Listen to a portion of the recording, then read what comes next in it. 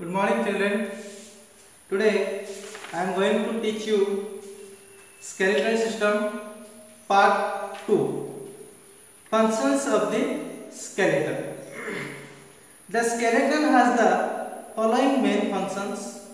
तो skeleton का function क्या क्या है उसके बारे में हम पढ़ेंगे.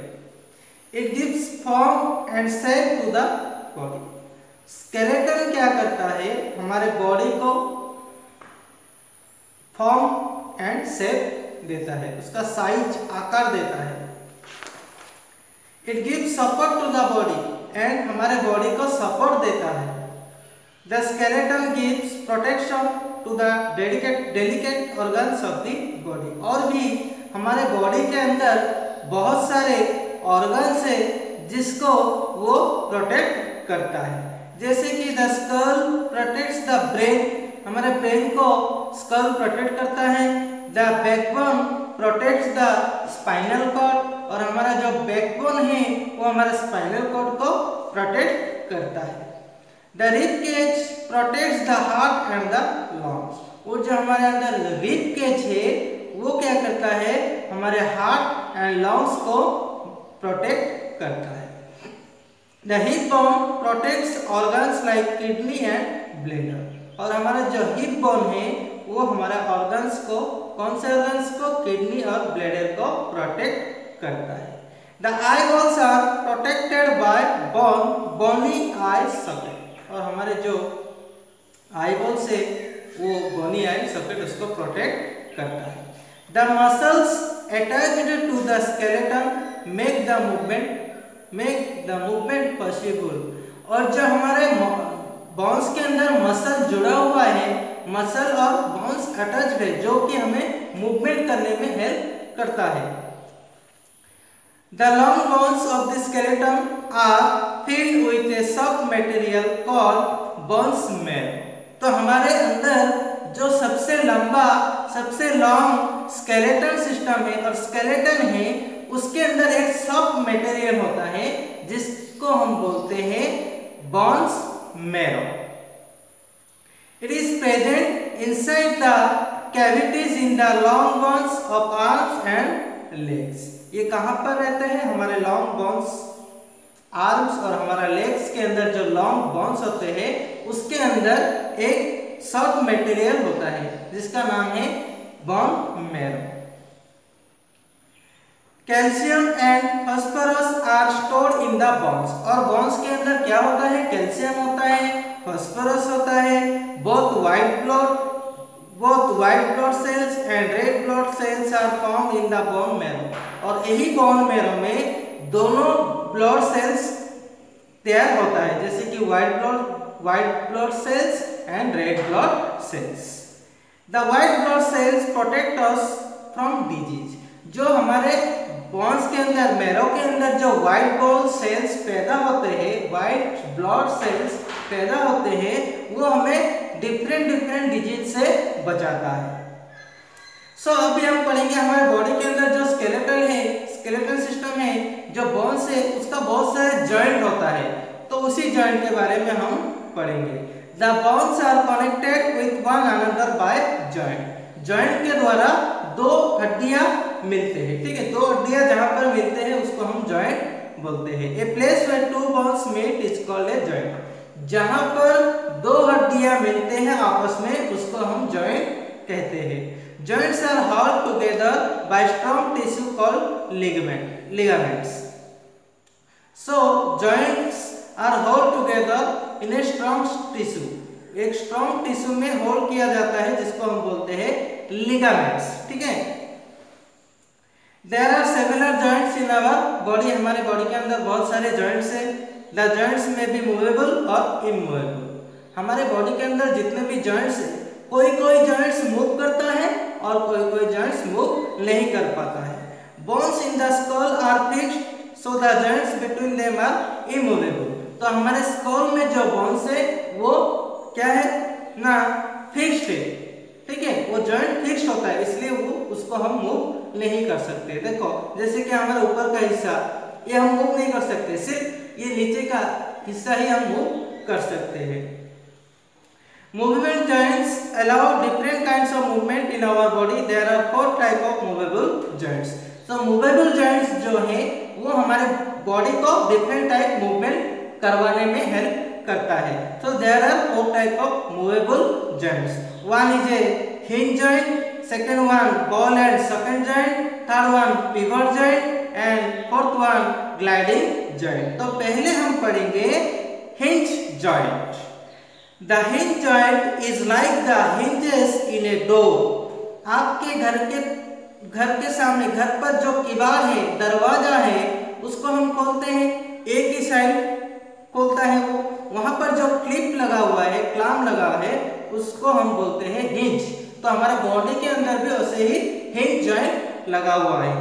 It can move the bones only in one direction. और जहां पर हिंज जॉइंट है वहां पर हम उसी पार्ट को एक ही डायरेक्शन में मूव कर सकते हैं, दूसरे डायरेक्शन में मूव नहीं कर सकते हैं. जैसे कि एल्बो, हमारा एल्बो, नी, फिंगर्स, टॉयज एटसेट्रा. हमारा जो फिंगर है हम नीचे की तरफ मूव कर सकते हैं, लेकिन इसको ऊपर की तरफ मूव नहीं कर सकते. उसी तरह हमारा नी, एल्बो, यहाँ पर सब कौन सा जॉइंट है? हिंज जॉइंट है, जिसकी वजह से हम इसको एक ही तरफ, एक ही डायरेक्शन में मूव कर सकते हैं, दोनों तरफ मूव नहीं कर सकते. अभी हम पढ़ेंगे ball and socket joint. Ball and socket joint. In this type of joint one bone has a hollow socket into which ball of another bone fits. It is found in the hips and shoulder. हमारे hip में और हमारे shoulder में इस तरह का joint देखा जाता है. The ball and socket joints allow maximum movement while playing cricket. The ball and socket joint of the shoulder allows the bowler to change the speed and the direction of the ball. We can swing our arms like a wheel because of ball and socket type joints. So हम जो cricket खेलते हैं, cricket खेलने के बाद हम जो bowling करते हैं हमारे हाथों से, सो हम हमारे हाथ को एक व्हील की तरह चारों तरफ मूवमेंट कर सकते हैं. सो हमारे इसी किसकी मदद से, हम यहाँ पर बॉल एंड सॉकेट जॉइंट है, जिसकी मदद से हम हमारे हाथ को पीछे से आगे तक घुमा सकते हैं. ठीक है, सब डायरेक्शन में घुमा सकते हैं और इसको इजीली हम बॉलिंग कर सकते हैं, बॉल का स्पीड को बढ़ा सकते हैं, बॉल का डायरेक्शन भी हम चेंज कर सकते हैं with the help of ball and socket joint. क्योंकि हमारे यहाँ पर कौन सा जॉइंट है? Ball and socket joint. Next हम पढ़ेंगे pivot joint. It is found between the skull and the first to vertebrae of the spine. The uppermost vertebra in the neck is called the atlas. This joint helps our head to move sideways, upward or downward. तो हमारे जो नेक है वहां पर है pivot joint, जिसकी मदद से हम हमारे जो नेक है उसको हम चारों तरफ इजीली घुमा सकते हैं, राइट, लेफ्ट, आगे, पीछे, जहां भी चाहे हम इसको घुमा सकते हैं. नेक्स्ट हम पढ़ेंगे gliding joint.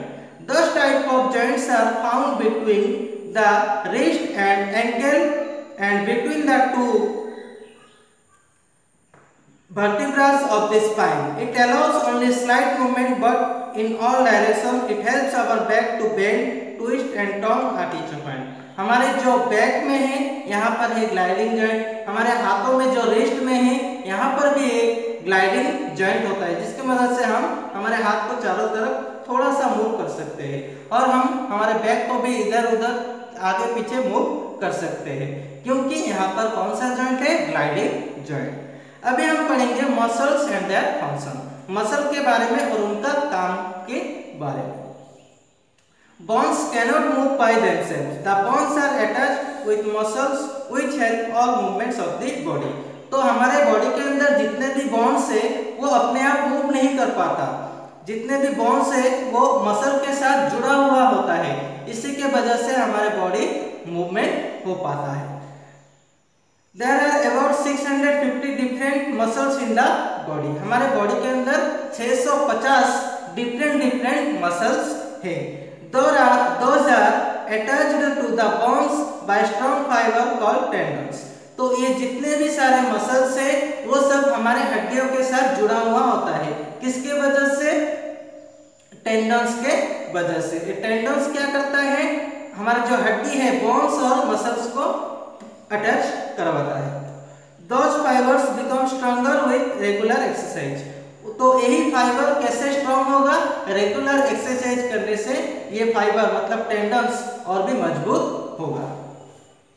The muscles help in all type of movements of the body। The muscles bend our arms and knees, help us to smile, inhale air, our lungs, chew our food, push food into digestive canal and make our heart beat। तो हमारे muscles क्या करता है, muscles के वजह से हम different type of movement कर पाते हैं, जैसे कि हमारा नी को बेंड करना, हाथ को बेंड करना, चलना, खाना, ठीक है, और ब्रेथ करना, ये सब मुमकिन होता है किसके वजह से, हमारे मसल्स के वजह से। टाइप ऑफ मसल्स, अभी डिफरेंट टाइप ऑफ मसल के हम मसल्स के बारे में पढ़ेंगे। According to the structure and functions muscles can be classified into 3 types. तो हमारे स्ट्रक्चर के हिसाब से मसल्स को 3 टाइप्स में बांटा गया है। एक है वॉलंटरी मसल्स, दूसरा नॉन वॉलंटरी मसल्स एंड तीसरा कार्डियक मसल्स। तो पहले हम पढ़ेंगे voluntary muscles. The muscles which are under our control are called voluntary muscles.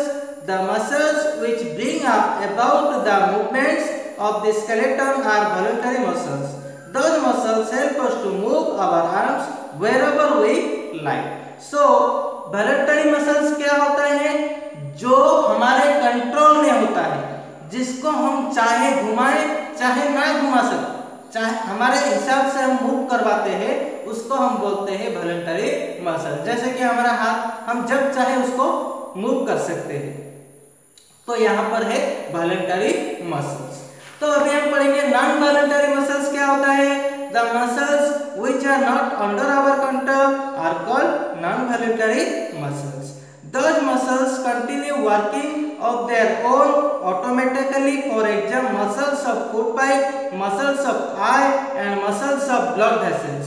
So non voluntary muscles क्या है, जो हमारे कंट्रोल में नहीं होता, यानी कि हम उसको कंट्रोल नहीं करते, वो अपने आप काम करता है, अपने आप मूव होता है, हम जब चाहे वो मूव नहीं हो पाएगा, उसी को हम बोलते हैं नॉन वॉलंटरी मसल्स। ये कहाँ पर होता है, ये हमारे आंखों में होता है। तो देखो हमारा आंख हम ना चाहे तो भी वो नीचे गिरता है, ठीक है, चाहे फिर भी गिरेगा, नहीं चाहे फिर भी वो गिरेगा, वो क्योंकि अपने आप वो काम होता है। तो हमारे आंखों में है नॉन वॉलंटरी मसल्स, हमारे फूड पाइप में भी नॉन वॉलंटरी मसल्स है, और हमारे जो ब्लड वेसल्स है उसके अंदर भी नॉन वॉलंटरी मसल्स है। नॉन वॉलंटरी मसल्स यानी जो हमारे कंट्रोल में नहीं होता, वो अपने आप काम करता है। नेक्स्ट हम पढ़ेंगे cardiac muscles. The muscles of the heart are different from the above 2 types. Those help the heart to move day and night। तो ये जो कार्डियक मसल्स होता है, ये वॉलंटरी मसल और नॉन वॉलंटरी मसल से पूरा अलग होता है। ये क्या करता है ना, इसके वजह से कार्डियक मसल्स के वजह से हमारे हार्ट दिन और रात 24 घंटे बीट होता है, धक धक होता है। Those are called cardiac muscles। इसी को हम बोलते हैं cardiac muscles. Those muscles have structure like voluntary muscles but work like non-voluntary muscles। ये जो कार्डियक मसल्स होता है वो वॉलंटरी मसल जैसा बना हुआ होता है, लेकिन नॉन वॉलंटरी मसल जैसा काम करता है, ठीक है। अभी next how do muscles work. अभी हम पढ़ेंगे how do muscle work, muscle कैसे काम करता है। Muscles work by shortening or contracting। When a muscle contracts, it becomes shorter and the bones come closer to each other। तो देखो muscle कैसे काम करता है, याद रखो। When a muscle contract, it becomes shorter and the bones comes closer to each other। जब muscle soft हो जाता है, उसके कॉन्ट्रैक्ट में आता है क्या, bones. In all the free moving joints, the muscles are attached to the bones and move those bones in different direction. और ये bones के अंदर हमारा muscles जुड़ा हुआ होता है, अटैच हुआ होता है, इसी के वजह से हम different type of movement कर पाते हैं. Due to this movement, we are also able to walk, bend, jump and carry things.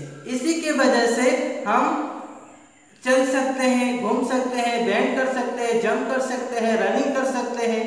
Each movable joint has two set of muscles, one to pull the bones up and other to pull the bones back. तो हमारे जितने भी joint है वहां पर दो type के joint होते हैं और दो टाइप के मसल्स होता है. एक मसल्स उसको पुल करता है, आगे लाता है, और एक मसल उसको पीछे लेता है.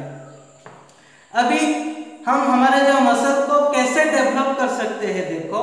You most have seen the well developed muscles of athletes, wrestler, boxer and the other players. हम अगर देखेंगे बहुत सारे प्लेयर्स हैं जैसे कि एथलीट्स, रेसलर, बॉक्सर, क्रिकेटर, बहुत सारे प्लेयर हैं जिनका बहुत मजबूत होता है मसल्स. क्यों? क्योंकि वो रेगुलरली एक्सरसाइज करते हैं. To have a healthy and well-formed body, we need strong muscles to have strong muscles. So हमारे मसल्स को स्ट्रॉन्ग बनाने के लिए हमें क्या करना पड़ेगा? देखो, we should do regular exercise. हमें क्या करना पड़ेगा? रेगुलर एक्सरसाइज करना पड़ेगा. रेगुलर एक्सरसाइज करने की वजह से क्या होगा? हमारा मसल्स और भी बहुत स्ट्रॉन्ग होगा. We must play games. हमें कई सारे गेम है, उस गेम को खेलना पड़ेगा. इसका मतलब ये नहीं है कि मोबाइल में गेम खेले, ठीक है. मोबाइल में गेम खेलने से हमारा मसल कुछ भी फर्क नहीं पड़ेगा, वो और भी कमजोर हो जाएगा. We must have good eating habits, और हमें अच्छा खाना पड़ेगा. We should not have bad habits like smoking, chewing, tobacco taking, alcohol और any kind of harmful drugs. और हमें और भी कई सारे चीज छोड़ना होगा, जैसे कि स्मोक करना, सिगरेट पीना, तंबाकू खाना, शराब पीना, ये सारे चीज को भी छोड़ना पड़ेगा. अगर ये सब हम इसका सेवन करेंगे, नशीली पदार्थों का सेवन करने के द्वारा क्या होगा ना, हमारा मसल्स बहुत कमजोर हो जाएगा. 10 bad habits damage our body, और ये बैड हैबिट्स क्या करेगा? हमारे बॉडी को डैमेज कर देगा. 10 regular exercise and games, proper rest and good eating habits keep our body healthy and strong. इसलिए हमें रेगुलर एक्सरसाइज करने से, गेम खेलने से, ठीक तरह से रेस्ट लेने से और गुड ईटिंग हैबिट्स के वजह से क्या होगा? हमारा मसल और भी स्ट्रॉन्ग बनेगा. So the chapter is finish. अगर कोई भी डाउट है तो हम जूम क्लास में डिस्कस करेंगे, ठीक है. Thank you.